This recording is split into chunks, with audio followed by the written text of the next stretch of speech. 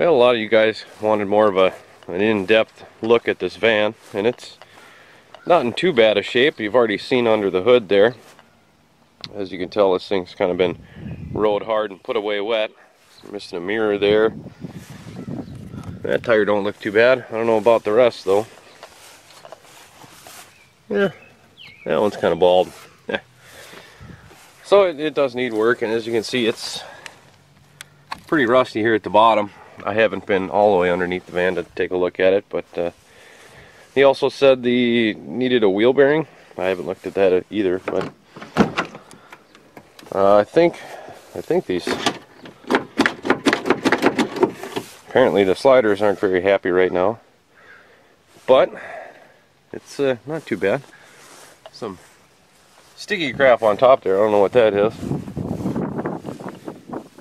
A couple of dents and dings here and there, but it goes down the road and it still runs.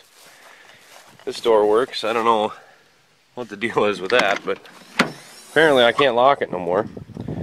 And I have, or he still has this rear seat that I can go get. But yeah, it's dirty. There's crap everywhere. It hasn't been cleaned yet. Maybe it never will. I have no idea. But let's fire it up and show you a little more of the inside.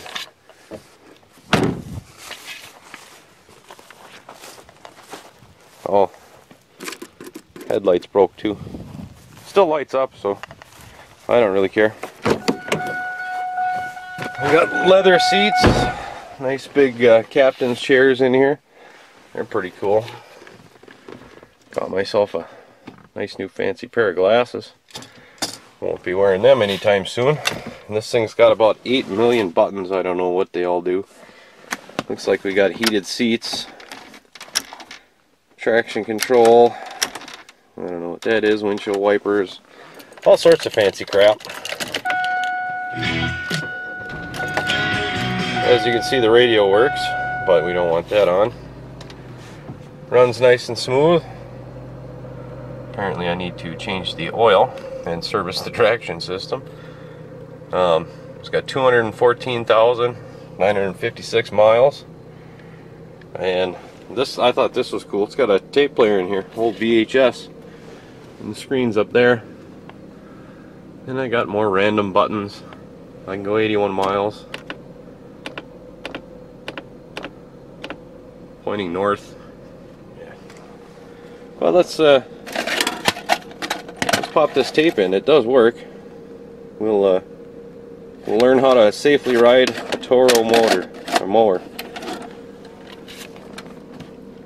Looks like the play button's kind of crunched up in there, but I'm gonna pull the screen down to make it work, I think. Alright, let's go in the back since the side doors don't really work very well. Messy, messy, messy. But as you can see, the screen works anyway. Apparently I have some sort of a climate control back here. I don't hear any sound coming from it though, so I don't know if the sound works or if I have to plug in headphones, or I really don't know what the deal is with that, but the screen works.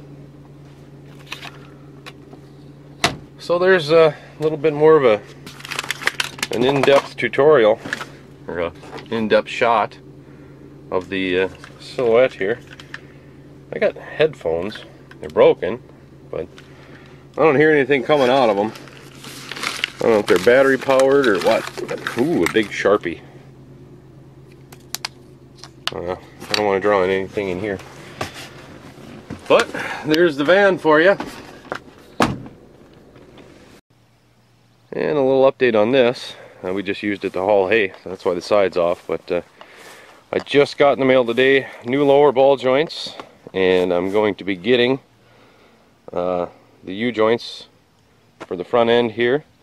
And I've already got new radius arm bushings and brackets, because this side at least is rusted out. And kind of broken, so I got a new bracket, new bushing, all that. I also got a filter for the transmission, so I can change that fluid.